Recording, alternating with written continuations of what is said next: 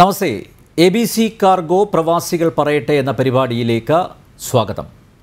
Corona വിദേശത്ത് തടവറയിലാക്കിയ നമ്മുടെ പ്രവാസി സഹോദരന്മാരെയും വഹിച്ചുകൊണ്ടുള്ള ആദ്യ വിമാനം നാളെ കേരളത്തിലെത്തും. അനിശ്ചിതത്വത്തിനും ആശങ്കകൾക്കും വിരാമമാകുന്നു. നെഞ്ചിടിപ്പോടെ കഴിഞ്ഞവർക്ക്, കണ്ണീരിൽ കഴിഞ്ഞ 1.5 മാസം തള്ളി നീക്കിയവർക്ക് സ്വന്തം മണ്ണിൽ കാലുകുത്തുമ്പോഴുണ്ടാകുന്ന അനുഭൂതി പറഞ്ഞറിയിക്കാവുന്നതല്ല. അവരെ സ്വീകരിക്കാൻ സംസ്ഥാനം സുസജ്ജമാണെന്ന് മുഖ്യമന്ത്രി അവകാശപ്പെടുന്നുണ്ടെങ്കിലും പ്രവാസികളുടെ ദുരിതപർവം തുടരുമോ എന്ന ആശങ്ക ഇല്ലാതില്ല. പരിശോധിക്കാം. ഖത്തറിൽ നിന്നുള്ള അതിഥികളാണ് ഈ രാത്രി എന്നോടൊപ്പം ചർച്ചയിൽ പങ്കെടുക്കുന്നത്. അവരെ പരിചയപ്പെടുത്തുന്നു. Overseas friends of India president Shri KRG Pillai, Norka Roots director Shri CV Rappai, സംസ്കൃതിയുടെ പ്രസിഡന്റ് ശ്രീ സുനിൽകുമാർ, ഇൻകാസിൻ്റെ പ്രതിനിധി ശ്രീ മുഹമ്മദ് അലി പൊന്നാനി. എല്ലാ അതിഥികളെയും ഈ സംവാദത്തിലേക്ക് സ്വാഗതം ചെയ്യുന്നു. ഒപ്പം പ്രേക്ഷകരെയും. ആദ്യം സുനിൽകുമാറിൽ നിന്ന് തന്നെ തുടങ്ങാം ഈ സംവാദം. ശ്രീ സുനിൽകുമാർ, ഖത്തറിൽ നിന്നും നാളെ നെടുമ്പാശ്ശേരിയിലേക്കൊരു ഫ്ലൈറ്റ് പറക്കേണ്ടതായിരുന്നു. ചില സാങ്കേതിക പ്രശ്നങ്ങളാൽ അത് റദ്ദാക്കിയിരിക്കുന്നു. അടുത്ത ദിവസം തന്നെ പ്രശ്നങ്ങൾക്ക് പരിഹാരമാകും. നാട്ടിലേക്ക് തിരിക്കാൻ ഖത്തറിലെ മലയാളികൾ ഒരുങ്ങിയിരിക്കുകയാണോ? ഇന്ത്യൻ എംബസിയുടെ ഭാഗത്തു നിന്നുള്ള തയ്യാറെടുപ്പുകൾ പൂർത്തിയായോ?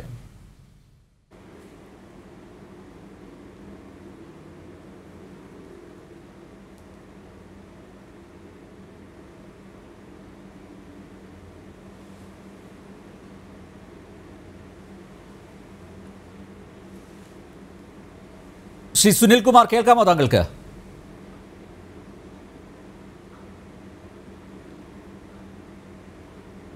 ശ്രീ മുഹമ്മദ് അലി കേൾക്കാമോ? ഞാൻ ആ ചോദ്യം ആവർത്തിക്കുകയാണ്.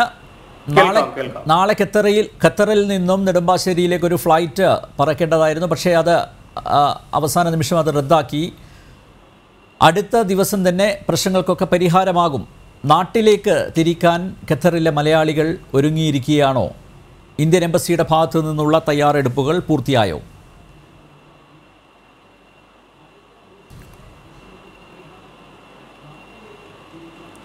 തയ്യാറെടുപ്പുകൾ നടന്നുകൊണ്ടിരിക്കുകയാണ്. കേന്ദ്ര ഗവൺമെൻറ്റിൻ്റെ ഈ തീരുമാനത്തെ റീഓപ്പൺ ചെയ്തതിന്, ഫ്ലൈറ്റുകൾക്ക് പറക്കാനുള്ള അനുമതി കൊടുത്തതിനെ അഭിനന്ദിക്കുകയാണ് ആദ്യം.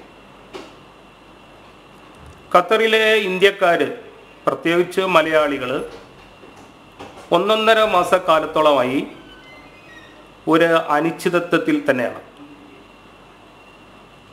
ഈ ലിമോസിൻ വർക്കേഴ്സ്, ഷോപ്പുകളിൽ ജോലി ചെയ്യുന്ന സാധാരണ തൊഴിലാളികളൊക്കെ തന്നെ ജോലി നഷ്ടപ്പെട്ട് വീട്ടിലിരിക്കുന്ന ഒരവസ്ഥയിലാണ്. പലരും ആ കുറഞ്ഞ ശമ്പളക്കാരായ ആളുകളൊക്കെ തന്നെ ഖത്തറിൻ്റെ സവിശേഷതമായ ഓണറൈവൽ വിസയിൽ ഫാമിലിയെ കൊണ്ടുവന്നവരുണ്ട്. അവർക്കൊക്കെ നാട്ടിൽ പോകാനുള്ള ആ ആഗ്രഹത്തിൽ തന്നെയാണ് എല്ലാവരും. പക്ഷേ കേന്ദ്ര ഗവൺമെൻറ് ഈ ഫ്ലൈറ്റ് സർവീസ് ആരംഭിച്ചതിനെ അഭിനന്ദിക്കുന്നതോടൊപ്പം തന്നെ ഇവിടെയുള്ള എല്ലാ ആളുകൾക്കും സ്വന്തമായി ടിക്കറ്റ് എടുത്ത് പോകാൻ പറ്റുന്ന അവസ്ഥയിലല്ല. അപ്പോൾ അവരെ സംബന്ധിച്ചിടത്തോളം, ആ സാധാരണക്കാരായ ആളുകളെ സംബന്ധിച്ചിടത്തോളം സെൻട്രൽ ഗവൺമെൻറ്റും സ്റ്റേറ്റ് ഗവൺമെൻറ്റും ഏതെങ്കിലും രീതിയിലുള്ള പാക്കേജുകൾ പ്രഖ്യാപിക്കണമെന്നാണ് എനിക്ക് ആദ്യമായി ആമുഖമായി പറയാനുള്ളത്.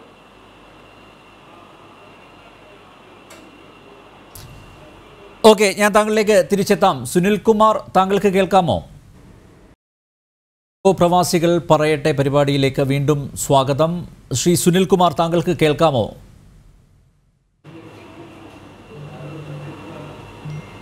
ഇപ്പോൾ കേൾക്കാം. ഇതുവരെ ഞാനൊന്നും കേട്ടില്ല. യെസ്, കുഴപ്പമില്ല. ചില സാങ്കേതിക പ്രശ്നങ്ങളുണ്ട്. 2 അതിഥികൾ കൂടിയുണ്ട്. ശ്രീ KRG പിള്ളയും അതുപോലെ ശ്രീ CV റപ്പായിയും. 2 പേരിലേക്കും എത്തിപ്പെടാൻ പറ്റുന്നില്ല. ചില കണക്ടിവിറ്റി പ്രശ്നങ്ങൾ ഉണ്ട്. അത് കുഴപ്പമില്ല, അവരെ കണക്ട് ചെയ്യാനാവും എന്ന് തന്നെ പ്രതീക്ഷിക്കാം. ശ്രീ സുനിൽകുമാർ, ഇന്നലെ മുഖ്യമന്ത്രി പിണറായി വിജയൻ ചില തെറ്റായ വിവരങ്ങൾ മാധ്യമപ്രവർത്തകരുമായി പങ്കുവച്ചു. അദ്ദേഹം പറഞ്ഞത് വിദേശത്ത് നിന്നും 80,000 പ്രവാസികളെ മാത്രമേ കേരളത്തിലേക്ക് കൊണ്ടുവരുന്നുള്ളൂ. COVID-19 പരിശോധന നടത്താതെയാണ് ഇവരെ ഫ്ലൈറ്റിലേക്ക് കയറ്റുന്നത് തുടങ്ങി കേന്ദ്ര സർക്കാരിനെ പ്രതിക്കൂട്ടി നിർത്തുന്ന ചില വസ്തുതാവിരുദ്ധമായ പരാമർശങ്ങൾ അദ്ദേഹത്തിൻ്റെ ഭാഗത്ത് നിന്ന് ഉണ്ടായി. അത് ആശയക്കുഴപ്പത്തിന് ഇടയാക്കുകയും ചെയ്തു. എന്തായാലും ഇന്നലെ രാത്രി തന്നെ കേന്ദ്ര വിദേശകാര്യ സഹമന്ത്രി വി മുരളീധരൻ ഇതിൽ വിശദീകരണം നൽകി. പക്ഷേ എന്നിട്ടും മുഖ്യമന്ത്രി ഇന്ന് അദ്ദേഹത്തിന് സംഭവിച്ച തെറ്റ് തിരുത്താൻ തയ്യാറായിട്ടില്ല. മുഖ്യമന്ത്രിയുടെ പരാമർശങ്ങൾ പ്രവാസി മലയാളികളുടെ നെഞ്ചിടിപ്പ് കൂട്ടിയില്ലേ? കാരണം നമുക്കറിയാം, നോർക്കയിൽ തന്നെ രജിസ്റ്റർ ചെയ്തവരുടെ എണ്ണം അറിയാം അല്ലേ? അവരൊക്കെ നാട്ടിലേക്ക് തിരിച്ചു വരാൻ ആകാംക്ഷയോടെ കാത്തിരിക്കുകയാണ്. അതിനിടയിലാണ് 80,000 പ്രവാസി മലയാളികളെ മാത്രമേ തിരിച്ചെത്തിക്കൂ എന്നൊരു പരാമർശം മുഖ്യമന്ത്രിയുടെ ഭാഗത്തു നിന്ന് ഉണ്ടാവുന്നത്. മാത്രമല്ല, അദ്ദേഹം പറഞ്ഞത് കോവിഡ് പരിശോധനയില്ലാതെ ഫ്ലൈറ്റിലേക്ക് പ്രവാസി മലയാളികളെ കയറ്റിവിടുന്നു. അങ്ങനെ വരികയാണെങ്കിൽ നമുക്കറിയാം, ഒരു ഫ്ലൈറ്റിൽ ഒരാൾക്ക് കൊറോണ പോസിറ്റീവ് ബാധയുണ്ടായാൽ അത് മറ്റുള്ളവരെ എല്ലാം എഫക്റ്റ് ചെയ്യും, ബാധിക്കും. ഏകദേശം 200ഓളം യാത്രക്കാരുണ്ടാകും ഒരു ഫ്ലൈറ്റിൽ.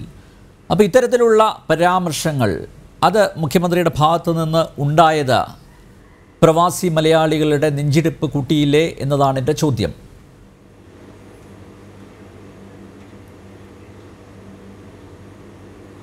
ആ ചോദ്യത്തിന് യാതൊരു പ്രസക്തിയും കാണുന്നില്ല. കേരളത്തിലെ മുഖ്യമന്ത്രി പറഞ്ഞിട്ടുള്ള അഭിപ്രായ പ്രകടനം എന്ന് പറയുന്നത് ഈ പൊതുവായിട്ടുള്ള മുഴുവൻ പ്രവാസികളുടെയും പൊതുവികാരത്തോടൊപ്പം നിന്നുകൊണ്ട് തന്നെയാണ്. ആദ്യം മുതൽ തന്നെ, ഇപ്പോഴല്ല, ഒരു മാസത്തിന് മുന്നേ തന്നെ മുഴുവൻ പ്രവാസികളെയും നാട്ടിലെത്തിക്കുവാനുള്ള സംവിധാനം ഉണ്ടാക്കണമെന്ന് കേരളത്തിലെ ഗവൺമെൻറ് ആവശ്യപ്പെട്ടിരുന്നതാണ്. അങ്ങനെ കേരളത്തിലേക്ക് വരുന്ന മുഴുവൻ പ്രവാസികൾക്കും അവരെ ക്വാറന്റൈൻ ചെയ്യുവാനും അതിനു വേണ്ട മുഴുവൻ സംവിധാനം ഒരുക്കുവാനും കേരളത്തിലെ ഗവൺമെൻറ് തയ്യാറുമാണ്. ഇപ്പോൾ മുഖ്യമന്ത്രി പരാമർശിച്ചു എന്ന് പറയുന്ന ആ അഭിപ്രായത്തിൽ ഇന്ന് മുഴുവൻ ഈ നാട്ടിലേക്ക് വരുവാൻ തയ്യാറായി നിൽക്കുന്ന മുഴുവൻ പ്രവാസികളെയും നാട്ടിലെത്തിക്കുമെന്ന കാര്യത്തിൽ ഇപ്പോഴും കേന്ദ്ര സർക്കാർ ഉറപ്പ് പറഞ്ഞിട്ടില്ല.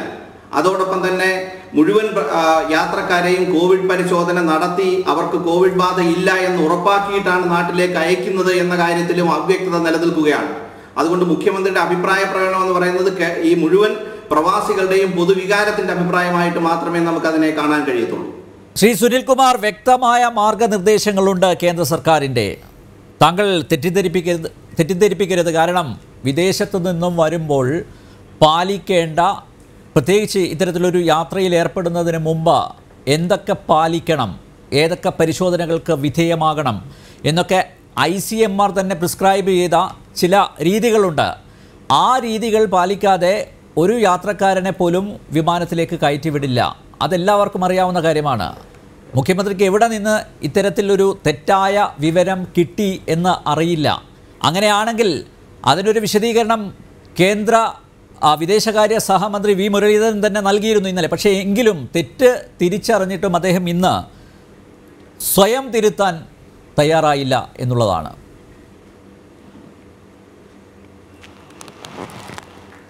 അല്ല, മുഴുവൻ യാത്രക്കാരെയും കോവിഡ് പരിശോധനയ്ക്ക് വിധേയമാക്കിയിട്ടാണ് കൊണ്ടുപോകുന്നത് എന്നുള്ള കാര്യത്തിൽ മുരളീധരൻ മിനിസ്റ്ററുടെ അഭിപ്രായത്തിൽ തന്നെ വ്യക്തത വന്നിട്ടില്ല എന്നുള്ളതാണ് യാഥാർത്ഥ്യം. എങ്ങനെ മനസ്സിലാവുന്നില്ല? അല്ലാതെ കയറാൻ പറ്റില്ലല്ലോ. കാരണം ഇന്ത്യൻ എംബസി അവിടെ നിന്ന് പരിശോധന പൂർത്തിയാക്കിയതിന് ശേഷം മാത്രമേ, കൊറോണ നെഗറ്റീവ് സർട്ടിഫിക്കറ്റ് നൽകിയതിന് ശേഷം മാത്രമേ, ആ സാക്ഷ്യപത്രം ലഭിച്ചതിന് ശേഷം മാത്രമേ ഫ്ലൈറ്റിലേക്ക് കടത്തിവിടുള്ളൂ. അത് പ്രത്യേകിച്ച് എടുത്തു പറയേണ്ട ആവശ്യമില്ല. പക്ഷേ മുഖ്യമന്ത്രി ഇന്നലെ വാർത്താ സമ്മേളനത്തിൽ ഇങ്ങനെ ഒരു പരാമർശം നടത്തിയത് ചില തെറ്റിദ്ധാരണകൾക്ക് ഇടവരുത്തി എന്നതിൽ യാതൊരു സംശയവുമില്ല.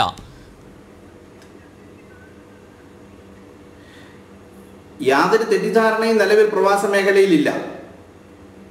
തെറ്റിദ്ധാരണ ഉണ്ട് എന്ന് നിങ്ങൾ വരുത്താൻ ശ്രമിക്കുകയാണ്. അതിൻ്റെ ആവശ്യമില്ല. ഓക്കെ, ഞാൻ മുഹമ്മദ് അലിയിലേക്ക് പോകുന്നു. ശ്രീ മുഹമ്മദ് അലി, മുഖ്യമന്ത്രിയുടെ പരാമർശങ്ങൾ താങ്കളും ശ്രദ്ധിച്ചു കാണും. ഇന്നലെ അദ്ദേഹം പറഞ്ഞു 80,000 പ്രവാസി മലയാളികളെ മാത്രമേ കേന്ദ്ര സർക്കാർ പ്രത്യേകിച്ച് UAE-യിൽ നിന്നും നാട്ടിലേക്ക് കൊണ്ടുവരികയുള്ളൂ. നമ്പർ 1. നമ്പർ 2, കൊറോണ പരിശോധന നടത്താതെയാണ് ഈ യാത്രക്കാരെ ഫ്ലൈറ്റുകളിലേക്ക് കയറ്റി അയക്കുന്നത്. രണ്ട് പരാമർശങ്ങൾ അദ്ദേഹത്തിൻ്റെ ഭാഗത്തു നിന്നുണ്ടായി. താങ്കൾ ശ്രദ്ധിച്ചതല്ലേ?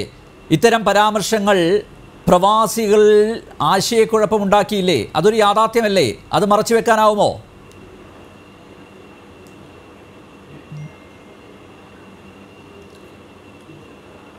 അദ്ദേഹത്തിൻ്റെ പ്രസ്താവനയിൽ വന്ന പാളിച്ചകൾ ആണെന്ന് തന്നെ പറയാം. കാരണം ഒരു രാജ്യത്ത് നിന്ന് പ്രത്യേകിച്ച് ഈ സാഹചര്യത്തിൽ, കൊറോണ നിലനിൽക്കുന്ന സാഹചര്യത്തിൽ പരിശോധന ഇല്ലാതെ ആളുകളെ കയറ്റിവിടുമെന്ന് പറയുന്നതൊന്നും നമുക്കങ്ങനെ യോജിക്കാൻ കഴിയുന്നില്ല. അങ്ങനെ ചെയ്യൂ എന്നൊരു വിശ്വാസം നമുക്കാർക്കും ഇല്ല. കയറ്റി വിടുമ്പോൾ ഇവിടുത്തെ ഉന്നത അധികാര സമിതികൾ അല്ലെങ്കിൽ അവിടുത്തെ മെഡിക്കൽ ആളുകളൊക്കെ അവർ നോക്കാതെ അങ്ങനെ ഒരു തീരുമാനത്തിലെത്തി സാധാരണ പാസഞ്ചേഴ്സിനെ അങ്ങ് കയറ്റി വിടുന്നത് പോലെ കയറ്റി വിടുമെന്നുള്ള ഒരു ബോധ്യം എനിക്കില്ല. ശ്രീ മുഹമ്മദ് അലി, എംബസി ഇതിന് കൃത്യമായ മാർഗനിർദ്ദേശങ്ങൾ ഇറക്കിയിട്ടില്ലേ?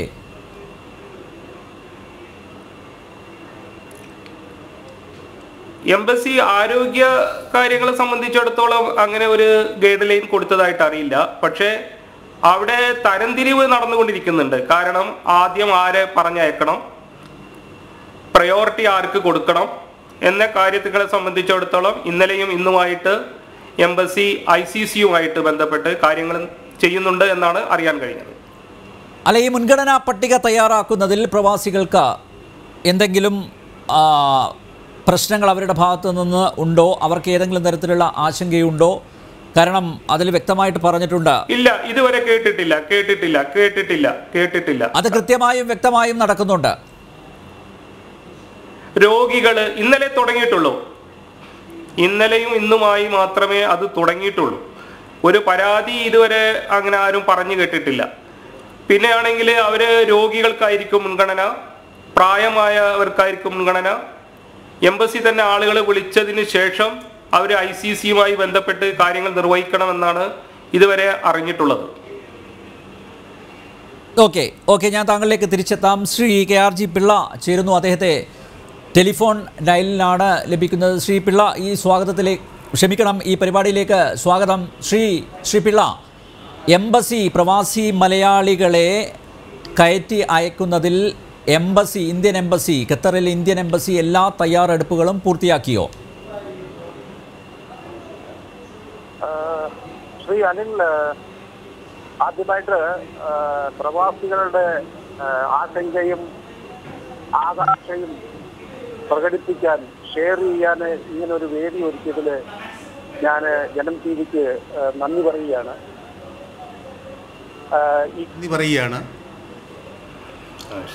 ഈ പ്രവാസികളുടെ തിരിച്ചുപോക്കിനെ സംബന്ധിച്ച് ഇന്ത്യൻ എംബസി എല്ലാവിധ അറേഞ്ച്മെൻറ്റും ചെയ്തിട്ടുണ്ട്. അതായത് മിനിസ്ട്രി ഓഫ് എക്സ്റ്റേണൽ അഫയേഴ്സിൻ്റെ ഇൻസ്ട്രക്ഷൻ പ്രകാരം ആർക്കൊക്കെ പരിഗണന കൊടുക്കണം എന്നുള്ള രീതിയിലുള്ള എല്ലാവിധ അറേഞ്ച്മെൻറ്റും ചെയ്തിട്ടുണ്ട്. ഇന്നിപ്പോൾ ഏതാണ്ട് ഫസ്റ്റ് ഫ്ലൈറ്റിന് ഞാൻ മനസ്സിലാക്കിയത് 188 ആൾക്കാർ ബുക്ക് ചെയ്തിട്ട് ഉണ്ടെന്നുള്ളതാണ് ഞാൻ മനസ്സിലാക്കുന്നത്. അതിൽ ഡിസ്ട്രസ് ആയിട്ടുള്ള ആൾക്കാരും ഗർഭിണികളായിട്ടുള്ള ആൾക്കാരും അസുഖം വന്ന ആൾക്കാരും അങ്ങനെയുള്ള ഒരു പരിഗണനയാണ് കൊടുത്തിരിക്കുന്നത്. അത് വളരെ സുതാര്യമായിട്ടാണ് നടന്നിരിക്കുന്നതാണ് എനിക്ക് കിട്ടുന്ന അറിവ്. ഖത്തറിൽ നിന്നും കേരളത്തിലേക്ക് തിരിക്കാൻ എത്ര മലയാളികൾ നോർക്ക സൈറ്റിൽ രജിസ്റ്റർ ചെയ്തിട്ടുണ്ട്? ഇവരെല്ലാവരും കേരളത്തിലേക്ക് മടങ്ങുമോ?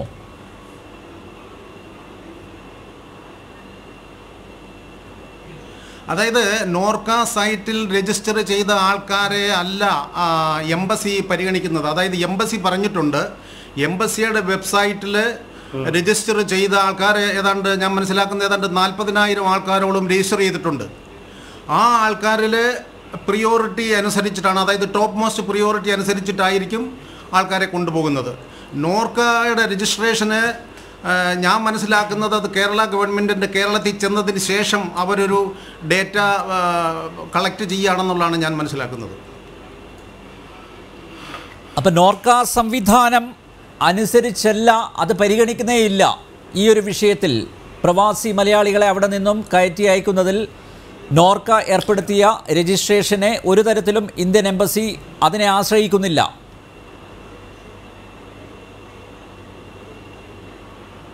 ഇല്ല ഇല്ല, ഒരു തരത്തിലും ആശ്രയിക്കുന്നില്ല. അതാണ് എൻ്റെ കറക്റ്റ്. കാരണം ഇത് മിനിസ്ട്രി ഓഫ് എക്സ്റ്റേണൽ അഫയേഴ്സ് വളരെ ക്ലിയറായിട്ട് ഇൻസ്ട്രക്ഷൻ കൊടുത്തിട്ടുണ്ട്. ലോകമെമ്പാടുമുള്ള ഇന്ത്യൻ അംബാസിഡേഴ്സിന് ഇൻസ്ട്രക്ഷൻ കൊടുത്തിട്ടുണ്ട്. അപ്പോൾ അത് പ്രകാരമാണ്. ഇപ്പം നോർക്കയിലെ ആൾക്കാർ ആരെങ്കിലും രജിസ്റ്റർ ചെയ്തിട്ടുണ്ട്, നാളെ കാലത്ത് പരാതി പറഞ്ഞിട്ട് കാര്യമില്ല.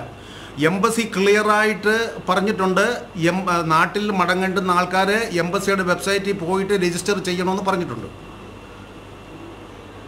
ശ്രീ KRG പിള്ള, അങ്ങനെയാണെങ്കിൽ വീണ്ടും ആശയക്കുഴപ്പം ഉണ്ടാവുമല്ലോ പ്രവാസി മലയാളികൾക്കിടയിൽ. കാരണം ഈ എംബസിയുടെ സംവിധാനം എത്ര പേർ ഉപയോഗിച്ചിട്ടുണ്ടാവും? നേരത്തെ തന്നെ നോർക്ക രജിസ്ട്രേഷൻ ആരംഭിച്ചിരുന്നു. ഒരുപക്ഷെ പ്രവാസി മലയാളികൾ കരുതിയതും അതായിരിക്കാം. അതിൽ രജിസ്റ്റർ ചെയ്യുന്നവർക്ക് മാത്രമേ കേരളത്തിലേക്ക് മടങ്ങി വരാനാകൂ. അത് ആ ഒരു മാനദണ്ഡത്തിൻ്റെ അടിസ്ഥാനത്തിലായിരിക്കാം ഒരുപക്ഷെ പ്രവാസികൾ കാത്തിരിപ്പ് തുടർന്നതും. അപ്പോൾ അത്തരത്തിലൊരു ആശയക്കുഴപ്പം നിലനിൽക്കുന്നുണ്ടോ? അതോ മറിച്ച് പ്രവാസി മലയാളികൾക്ക് ഒക്കെ അറിയാമോ ഇന്ത്യൻ എംബസിയിൽ കാര്യങ്ങൾ അറിയിച്ചാൽ മാത്രമേ അവർക്ക് തിരിച്ചു വരാനാവൂ? അതിലൊരു ആശയക്കുഴപ്പം നിലനിൽക്കുന്നുണ്ടോ പ്രവാസി മലയാളി സമൂഹം? ഒരുപക്ഷെ നാളെ, കാരണം കഴിഞ്ഞ ദിവസവും മുഖ്യമന്ത്രി പിണറായി വിജയൻ പറഞ്ഞത് നോർക്കയിൽ രജിസ്റ്റർ ചെയ്തവരുടെ വിവരങ്ങളെല്ലാം ഇന്ത്യൻ എംബസിക്ക് കൈമാറിയിട്ടുണ്ട്, കേന്ദ്ര സർക്കാരിന് കൈമാറിയിട്ടുണ്ട് എന്ന് അദ്ദേഹം ആവർത്തിച്ച് പറയുകയുണ്ടായി.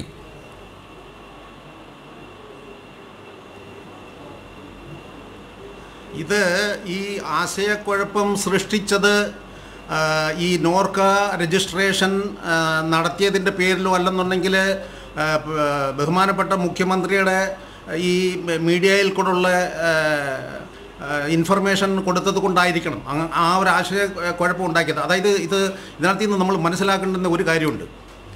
ആദ്യമേ കേന്ദ്ര ഗവൺമെൻറ് ഈ പ്രവാസികളെ തിരിച്ചു കൊണ്ടുവരുന്ന കാര്യത്തെ പറ്റിയിട്ട് പരിഗണിക്കുന്നില്ല എന്നും പറഞ്ഞിട്ട് പ്രവാസികളെ ഇളക്കി വിടാനുള്ള ഒരു ശ്രമം നടന്നു. അതായത് ഈ പ്രവാസികൾ ഏത് രീതിയിലും കോവിഡ് ഉണ്ടോ ഇല്ലയോ ഏത് രീതിയിലും വന്നു കഴിഞ്ഞാൽ അവരെ സ്വീകരിക്കാൻ കേരളം സജ്ജമാണെന്നുള്ള ഒരു ഇൻഫർമേഷൻ കൊടുത്തു. അത് തികച്ചും അസത്യമായിരുന്നു. ഇപ്പോഴേ കേന്ദ്രം ഒരു തീരുമാനമെടുത്ത അവസരത്തിൽ മുട്ടാത്തർക്കുമാണ് ആക്ച്വലി പറയുന്നത്. ഇപ്പോൾ പറയുന്നതെന്ന് വെച്ച് കഴിഞ്ഞാൽ ആ ടെസ്റ്റ് നടത്തണം, ഈ ടെസ്റ്റ് നടത്തണം, എല്ലാവരെയും കൊണ്ടുവന്ന പ്രോബ്ലമാണ്. അപ്പോൾ ഈ ആശയക്കുഴപ്പത്തിൻ്റെ കാരണം മുഖ്യമന്ത്രിയുടെ പത്രസമ്മേളനത്തിൽ പറഞ്ഞ കാര്യങ്ങളാണ്. അപ്പോൾ ഇവിടെ മലയാളികൾക്കിടയിൽ, അതായത് ഇവിടുത്തെ സംഘടനകളും ഇവിടുത്തെ എംബസിയും ക്ലിയറായിട്ട് ഇൻഫർമേഷൻ ഡിസമിനേറ്റ് ചെയ്തിട്ടുണ്ട്.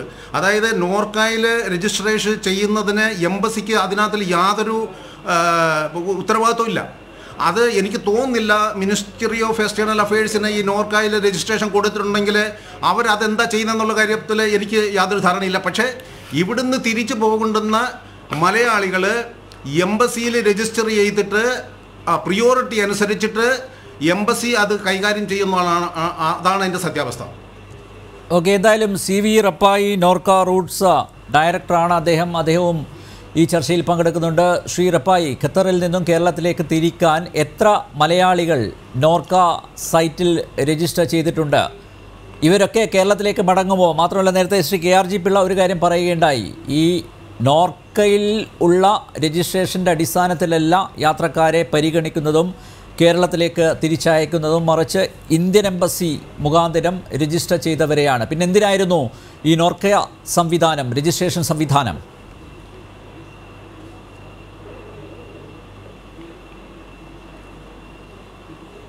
നോർക്ക രജിസ്ട്രേഷൻ നടത്തിയെന്ന് പറയുമ്പോൾ തന്നെ നമ്മൾ വളരെ കൃത്യമായ ഒരു കാര്യം പറഞ്ഞിരുന്നു. ഈ ഇവാക്യുവേഷൻ നടത്തുന്നത്, വിമാന സർവീസ്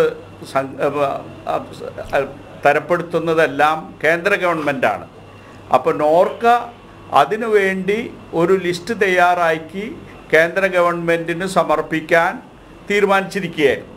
അതനുസരിച്ചാണ് എല്ലാ ഗൾഫ് നാടുകളിലും അതുപോലെ മറ്റ് സ്ഥലങ്ങളിലും നോർക്ക ഓരോ പ്രയോറിറ്റി മുൻഗണനാ ക്രമങ്ങളും അനുസരിച്ച് അതിനുവേണ്ട ലിസ്റ്റ് തയ്യാറാക്കി. ആ ലിസ്റ്റ് തയ്യാറാക്കിക്കൊണ്ടിരിക്കുന്ന അവസരത്തിലാണ് അതാത് ഇന്ത്യൻ എംബസികളും അവരുടേതായ ഒരു ലിസ്റ്റ് തയ്യാറാക്കി. അപ്പോൾ കൃത്യമായിട്ട് പറഞ്ഞാൽ നോർക്കയുടെ ലിസ്റ്റ് അവിടെ സബ്മിറ്റ് ചെയ്യുന്നതിന് മുൻപ് തന്നെ കേന്ദ്ര ഗവൺമെൻറ്റിൻ്റെ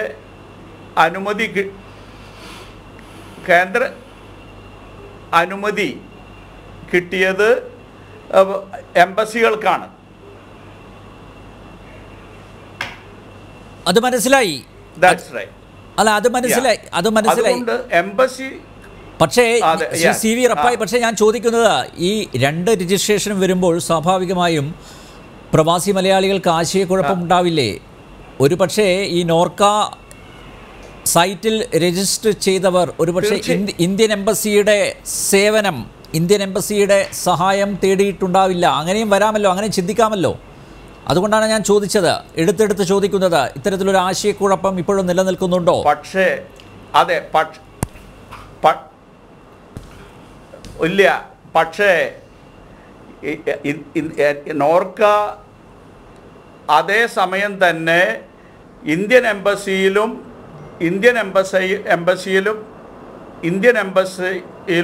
രജിസ്റ്റർ ചെയ്യാൻ എല്ലാവരോടും ആവശ്യപ്പെടുകയുണ്ടായി. അപ്പോൾ അതിൽ കൺഫ്യൂഷൻ ഇല്ല എന്ന് തന്നെയാണ് താങ്കൾ പറയുന്നത്? അതിൽ കൺഫ്യൂഷൻ ഇല്ല. അതുമാത്രമല്ല, നോർക്ക വളരെ കൃത്യമായി എല്ലാവർക്കും ക്ലാരിഫൈ ചെയ്തു.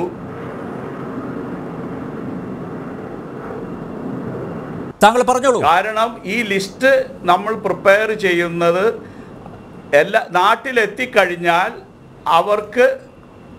നാട്ടിലെത്തിക്കഴിഞ്ഞാൽ വേണ്ടിവരുന്ന വേണ്ടിവരുന്ന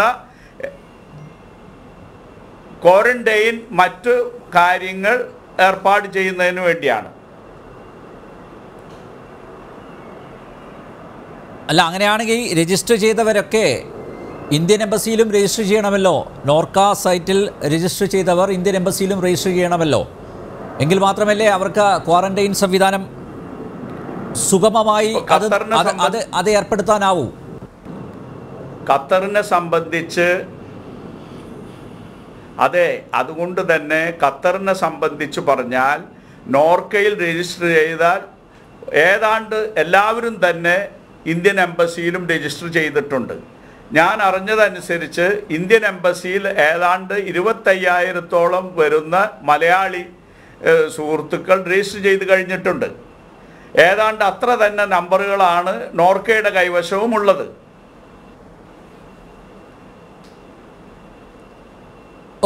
ഓക്കെ സി വി റപ്പായി, ഞാൻ താങ്കളിലേക്ക് തിരിച്ചു വരാം. ശ്രീ സുനിൽകുമാർ, അത്തരത്തിലുള്ളൊരു ആശയക്കുഴപ്പം നിലനിൽക്കുന്നുണ്ടോ? താങ്കളുടെ പ്രതികരണം കൂടി ഇതിൽ ആവശ്യമാണ്.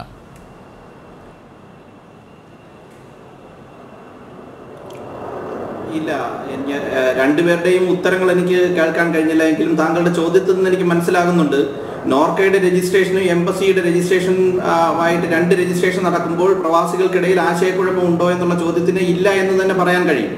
അതായത് നോർക്ക രജിസ്ട്രേഷന്റെ എല്ലാ ഘട്ടത്തിലും ആദ്യം തന്നെ പറയുന്നത് ഇത് നാട്ടിലേക്ക് ആളുകളെ കയറ്റിവിടാൻ വേണ്ടിയിട്ടുള്ള ലിസ്റ്റ് അല്ല. നാട്ടിലെത്താൻ താല്പര്യമുള്ളവർക്ക് നാട്ടിലെത്തിക്കഴിഞ്ഞാൽ അവിടെ ക്വാറന്റൈൻ സൗകര്യങ്ങളും മറ്റു കാര്യങ്ങളും ഏർപ്പെടുത്തുന്നതിന് വേണ്ടിയിട്ടുള്ള പ്രീ വർക്കാണ് എന്ന് പറഞ്ഞുകൊണ്ട് തന്നെയാണ് നോർക്ക രജിസ്റ്റർ ചെയ്തിട്ടുള്ളത്. അതോടൊപ്പം തന്നെ നോർക്കയുടെ ഹെൽപ്പ് ലൈനിലേക്ക് വിളിച്ചിട്ടുള്ള മുഴുവൻ ആളുകളോടും എംബസി രജിസ്ട്രേഷൻ തുടങ്ങിയതിന് ശേഷം അവിടെ രജിസ്റ്റർ ചെയ്യപ്പെടണം എന്ന നിർദ്ദേശവും ഞങ്ങൾ കൊടുത്തിട്ടുണ്ട്. അതുകൊണ്ട് ആളുകളുടെ ഇടയിൽ ഒരു തരത്തിലുള്ള ആശയക്കുഴപ്പവും അക്കാര്യത്തിൽ ഇല്ല എന്ന് തന്നെ പറയാൻ കഴിയും. അതോടൊപ്പം ഇന്ന് തന്നെ കേന്ദ്രമന്ത്രി ബഹുമാനപ്പെട്ട മുരളീധരൻ അടക്കം നടത്തിയിട്ടുള്ള പരാമർശത്തിൽ ഈ കേരള ഗവൺമെന്റ് നൽകിയിട്ടുള്ള പട്ടിക എന്ന് പറയുമ്പോൾ അതിൽ പരിഗണനാ പട്ടിക അതുപോലെ തന്നെയാണ് കേന്ദ്ര ഗവൺമെന്റും ആവിഷ്കരിച്ചിട്ടുള്ളത്.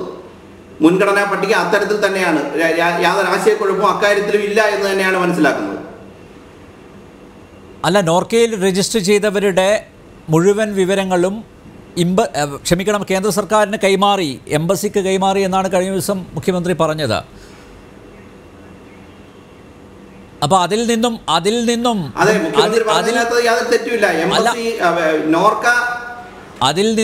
എങ്ങനെയാണ് മുൻഗണനാ പട്ടിക തയ്യാറാക്കിയത്?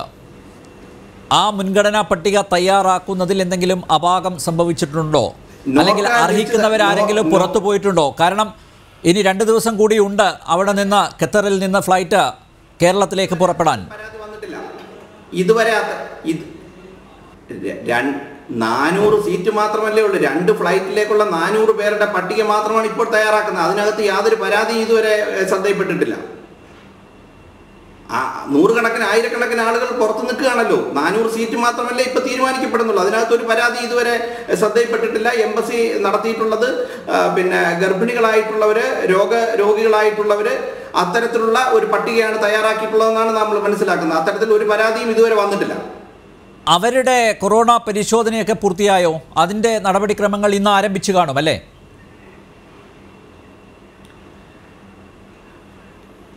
കൊറോണ പരിശോധന ഇതുവരെ നടന്നിട്ടില്ല. നേരത്തെ മുഹമ്മദ് അലി പറഞ്ഞത് ഇന്ന് ആരംഭിച്ചു എന്നാണ്. നടന്നതായിട്ട് അറിയാൻ കഴിഞ്ഞിട്ടില്ല. ഈ തെരഞ്ഞെടുക്കപ്പെട്ടിട്ടുള്ള ആളുകളുടെ കൊറോണ പരിശോധന നടന്നതായിട്ട് ശ്രദ്ധയിൽപ്പെട്ടിട്ടില്ല ഇതുവരെ. ശ്രീ KRG പിള്ള, കൊറോണ പരിശോധനയുമായി ബന്ധപ്പെട്ട നടപടിക്രമങ്ങൾ ആരംഭിച്ചോ ഇന്ത്യൻ എംബസിയിൽ?